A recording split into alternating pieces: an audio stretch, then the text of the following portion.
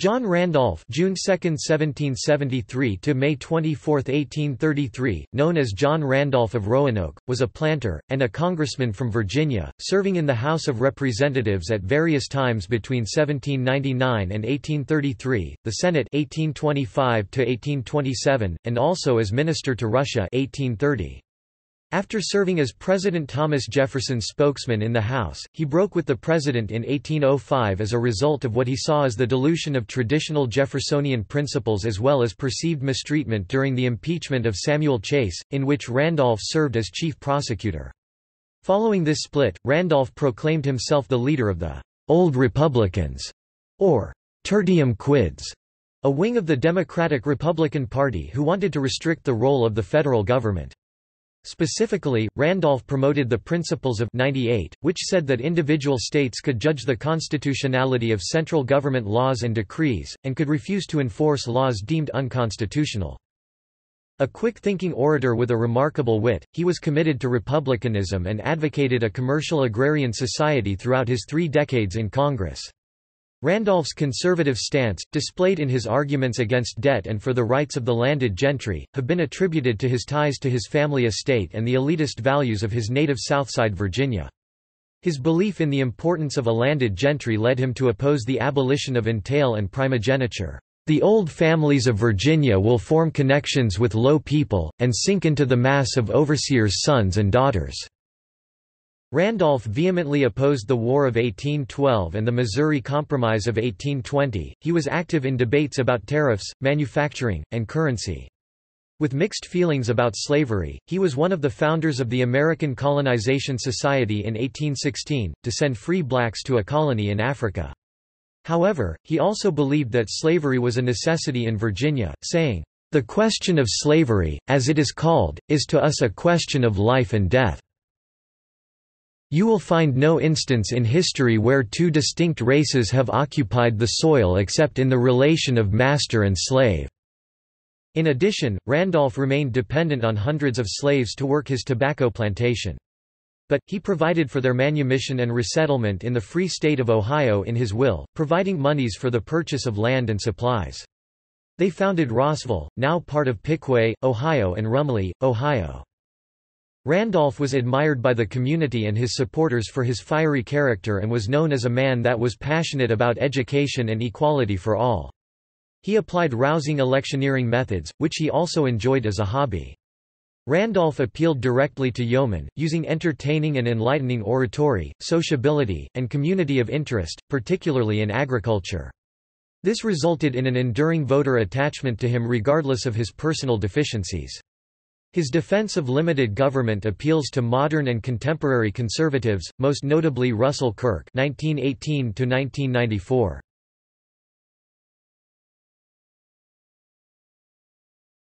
Topic: Biography. Randolph was born at Cossins, Virginia, now in Hopewell, Virginia, the son of rich tobacco planter John Randolph (1742–1775) and Frances Bland (1744–1788). His families, the Randolph family of Virginia and the Bland family of Virginia, are both counted among the prominent first families of Virginia and were close cousins to each other. He was the grandson of both Richard Randolph and Theodoric Bland of Cossins, who were, respectively, the grandson and great-grandson of William Randolph and Mary Isham of Turkey Island. He was the first cousin once removed of both Richard Bland and Peyton Randolph, the 2 pillars of the First Continental Congress, the nephew of Congressman Theodoric Bland and stepnephew of Thomas Tudor Tucker, a half-brother of Henry St. George Tucker Sr. and Nathaniel Beverly Tucker, and a second cousin of Thomas Jefferson.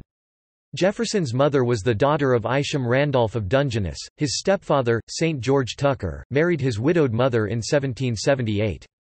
His maternal 4th great-grandfather was Richard Bennett of Virginia, elected governor of Virginia Colony during the Cromwell Protectorate and a Puritan who in 1672 was converted to the Quaker movement by George Fox. A genetic aberration—possibly Klinefelter syndrome—left him beardless and with a soprano prepubescent voice throughout his life.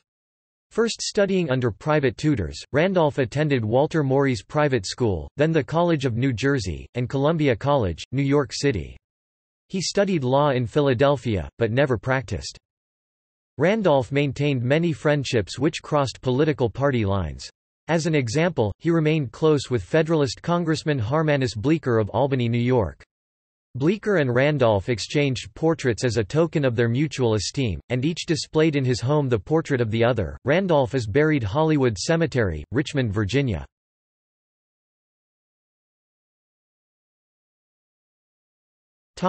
Career. At the unusually young age of 26, Randolph was elected to the 6th United States Congress. He was re-elected to the 6 succeeding U.S. Congresses, and served from 1799 to 1813. Federalist William Plumer of New Hampshire wrote in 1803 of his striking presence, "Mr. Randolph goes to the House booted and spurred, with his whip in hand, in imitation, it is said, of members of the British Parliament. He is a very slight man but of the common stature. At a little distance, he does not appear older than you are, but, upon a nearer approach, you perceive his wrinkles and grey hairs. He is, I believe, about 30. He is a descendant in the right line from the celebrated Indian princess, Pocahontas. The Federalists ridicule and affect to despise him, but a despised foe often proves a dangerous enemy. His talents are certainly far above mediocrity. As a popular speaker, he is not inferior to any man in the House. I admire his ingenuity and address, but I dislike his politics." Randolph was chairman of the Committee on Ways and Means in the 7th through the 9th Congresses, acting as the Democratic-Republican Party leader. After breaking in 1806 with his cousin, President Thomas Jefferson, he founded the Tertium Quids, a faction of the Democratic-Republican Party that called for a return to the principles of 1798 and renounced what it saw as creeping nationalism. Although he greatly admired the political ideals of the Revolutionary War generation, Randolph, influenced by Southern anti-federalism, propounded a version of republicanism that called for the traditional patriarchal society of Virginia's elite gentry to preserve social stability with minimal government interference. Randolph was one of the congressional managers who conducted the successful impeachment proceedings against John Pickering, judge of the United States District Court for New Hampshire, in January 1804. Critics complained that he mismanaged the failed impeachment effort in December of the same year against Samuel Chase, Associate Justice of the Supreme Court of the United States. In June 1807 Randolph was the foreman of the grand jury in Richmond, which was considering the indictment of Aaron Burr and others for treason. By the end of the review, he was angry with Thomas Jefferson for supporting General James Wilkinson, Burr's chief accuser. He considered Wilkinson less than a reputable and honorable person. Defeated for re-election in 1812 due to his opposition to the War of 1812, Randolph was elected in 1814 and 1816. He skipped a term, then was re-elected and served from 1819 until his resignation in 1825. In 1823–1824, John Randolph was asked to seek office as the Democratic-Republican Party candidate for the office of U.S. President in time for the 1824 U.S. presidential election. He declined this offer. Randolph was appointed to the U.S. Senate in December 1825 to fill a vacancy, and he served until 1827. Randolph was elected to the Congress again in 1826, becoming the chairman of the Committee on Ways and Means. In 1825 he talked for several days in opposition to a series of measures proposed by President John Quincy Adams. Randolph argued these measures would give advantage to the emerging industrial powers of New England at the expense of the southern states. This series of speeches was the first Senate filibuster. Randolph was a member of the Virginia Constitutional Convention of 1829 to 1830 at Richmond as a delegate from Charlotte County. He was appointed United States Minister to Russia by President Andrew Jackson and served from May to September 1830, when he resigned for health reasons. Elected again in 1832, he served until his death in Philadelphia on May 24, 1833. He never married. John Greenleaf Whittier's poem, "Randolph of Roanoke", written after the Virginian had become a symbol of slave power, captures his strange brilliance.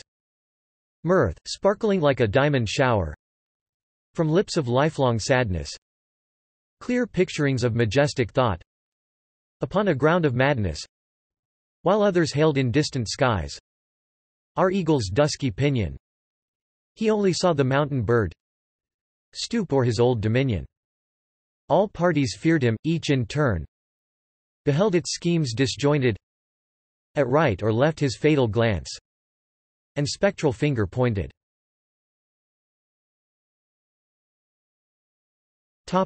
Eccentricity and outsider status. Despite being a Virginia gentleman, one of the great orators in the history of Caroline, and House leader, Randolph after 5 years of leadership became 1803 a permanent outsider.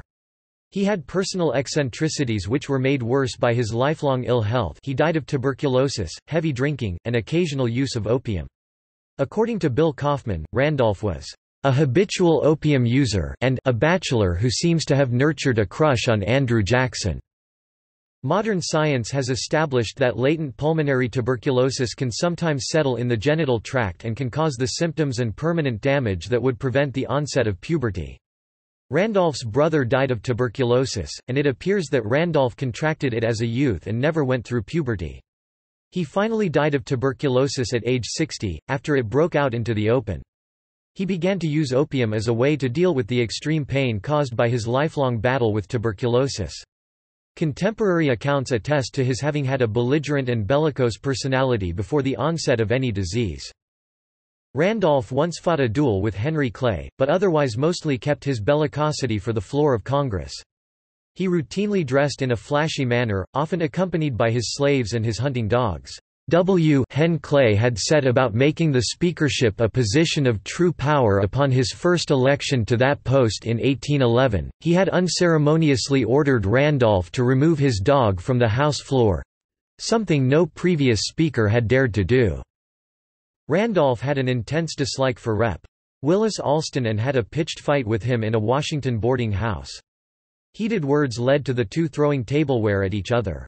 6 years later, they fought again in a stairwell at the house after Alston loudly referred to Randolph as a puppy. Randolph beat Alston bloody with his cane and the two had to be separated by other congressmen. Randolph was fined $20 for this breach of the peace. Together with Henry Clay, Randolph was one of 3 founders of the American Colonization Society (ACS) in 1816, a collaboration of slaveholders and abolitionists that planned to transport and resettle free blacks in a colony in Africa. This territory became Liberia. Like some other slaveholders, Randolph had long been opposed to slavery in theory. In the 2 decades after the Revolutionary War, so many planters freed slaves that the proportion of free blacks in Virginia increased from less than 1% in 1782 to 13.5% in 1810. In 1819, Randolph provided in his will for the manumission of his slaves after his death. He wrote, "I give and bequeath to all my slaves their freedom, heartily regretting that I have ever been the owner of one." 3 years later, in 1822, in a codicil to that will, he stipulated that money be provided to transport and settle the freed slaves on land to be purchased in the Free State of Ohio. Each slave above the age of 40 was to receive 10 acres of land. He provided for the manumission of hundreds of slaves in his will. Although the will was challenged in the courts, his slaves were finally ruled to be free. After a lengthy court case, his will was upheld. In 1846, 383 former Randolph slaves arrived in Cincinnati, before settling in Rumley, Shelby County, Ohio. Many of them ultimately settled at Rossville near Piqua, Ohio, of which only the community cemetery remains.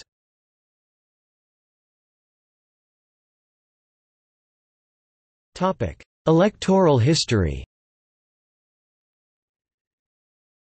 1799, Randolph was elected to the U.S. House of Representatives with 40.54% of the vote, defeating Federalists Powhatan Bowling and Clement Carrington. 1801, Randolph was re-elected unopposed. 1823, Randolph was re-elected unopposed. 1825, Randolph was re-elected unopposed. 1827, Randolph was re-elected unopposed. 1833, Randolph was re-elected unopposed.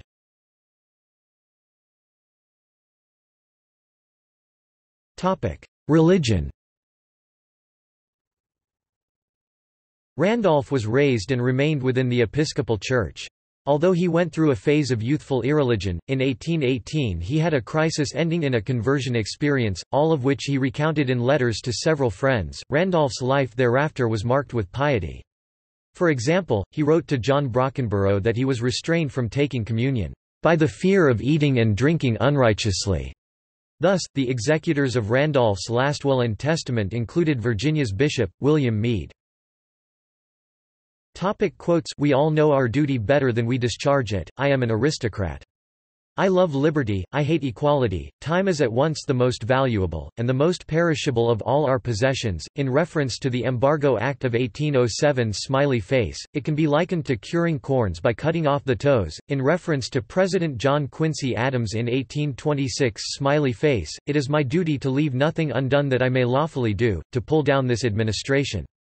They who, from indifference, or with their eyes open, persist in hugging the traitor to their bosom, deserve to be insulted, deserve to be slaves, with no other music to soothe them but the clank of the chains which they have put on themselves and given to their offspring." In reference to Henry Clay. "He is a man of splendid abilities but utterly corrupt. He shines and stinks, like a rotten mackerel by moonlight." According to Randolph's biographer, he was actually referring to Edward Livingston, not Clay. "From my earliest childhood I have been toiling and wearing my heart out for other people, who took all I could do and suffer for them as no more than their just dues. Time misspent and faculties misemployed, and senses jaded by labor, or impaired by excess, cannot be recalled any more than that freshness of the heart, before it has become aware of the deceits of others, and of its own."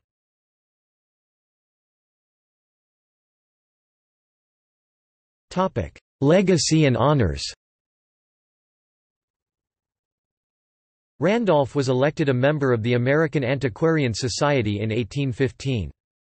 His defense of limited government appeals to modern and contemporary conservatives, most notably Russell Kirk (1918–1994). A modern conservative political group, the John Randolph Club, is named after Randolph. Randolph-Macon College and Randolph College also bear his name. Randolph County, Arkansas and Randolph County, Missouri are so named in his honor.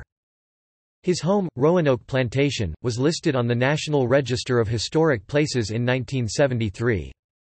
Late in 1941, a Liberty ship was named for him.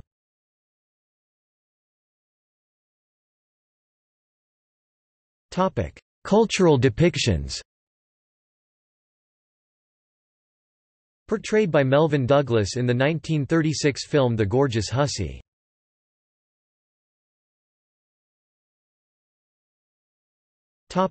Ancestry.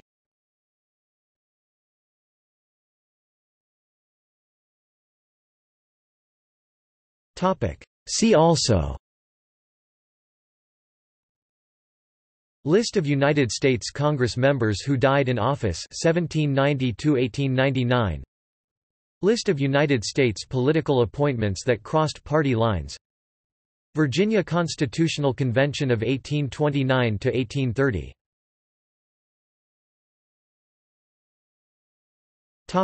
Works. Randolph, John. Letters of John Randolph, to a Young Relative, 1834, 254 pp. Available online. Randolph, John. Collected Letters of John Randolph of Roanoke to Dr. John Brockenborough, 1812–1833, edited by Kenneth Shorey, foreword by Russell Kirk, Piscataway, N.J., Transaction Publishers, 1988. Notes